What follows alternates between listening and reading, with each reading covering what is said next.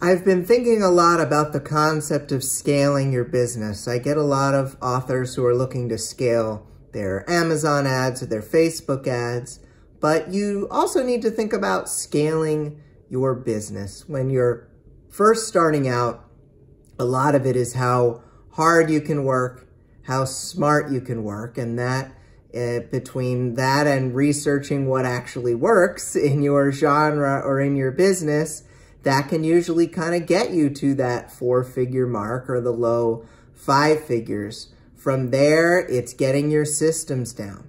It's getting your processes figured out.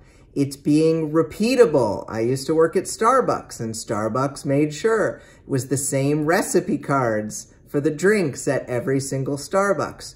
You need the process for every single launch or every single ad campaign.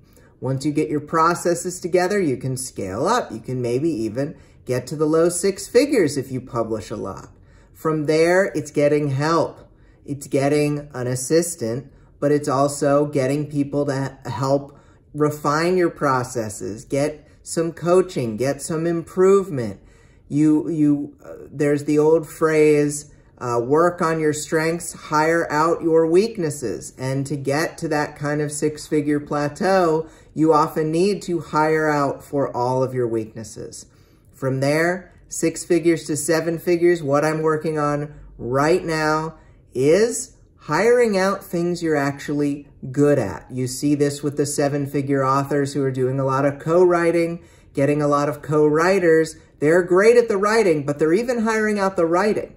Because to get to 7 figures, you actually need to stop doing some of the things you're an expert at.